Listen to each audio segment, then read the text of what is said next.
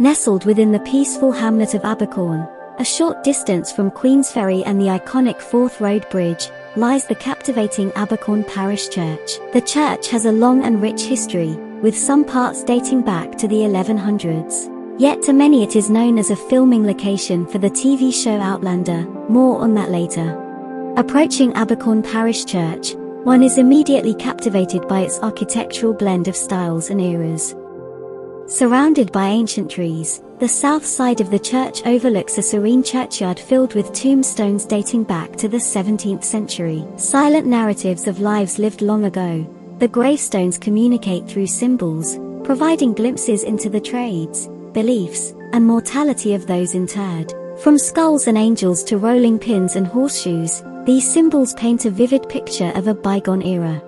The grounds hold a sacred legacy that stretches back to the late 400s when Saint Ninian visited during a mission to the Picts. Inspired by his teachings, his followers soon established a church here, which is believed to be one of the earliest in this region of Scotland. In the late 600s, Abercorn gained further prominence when the Northumbrians designated it as the seat of one of their 4 bishops. The other 3 resided in York, Hexham, and Lindisfarne.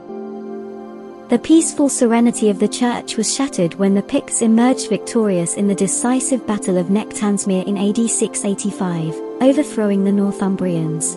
In the wake of this defeat, the Bishop of Abercorn, Bishop Trumwyn, hastily led his community of monks to seek refuge in the safety of Whitby. This pivotal event heralded a significant turning point in Abercorn's history, as the power and influence of the Northumbrians diminished, leaving the church in a state of uncertainty and transition. With the decline of Northumbrian influence, the church had to navigate the changing political and religious landscape of the region. It continued, to this day, to play a role in the local community, providing spiritual guidance and support. The building you see today is a mixture of styles and eras of construction. However, this bricked-up door remains from the original structure from the 1100s. It's complemented today by aisles added in the 1600s, and further expansion in the 1800s. Adding an extra layer of intrigue, the church served as a filming location for the beloved TV series Outlander. In Season 4, Episode 7, called Down the Rabbit Hole, the character of Bree visits a gravesite right here in this remarkable graveyard. A visit to Abercorn Parish Church unveils centuries of captivating history and cultural richness.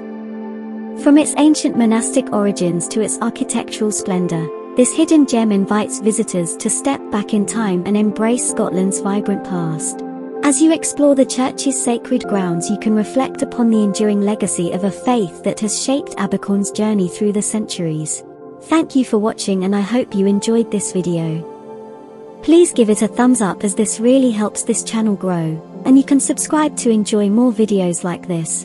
Let me know what you thought of this video in the comments below, but for now, goodbye, and I'll see you on the next video.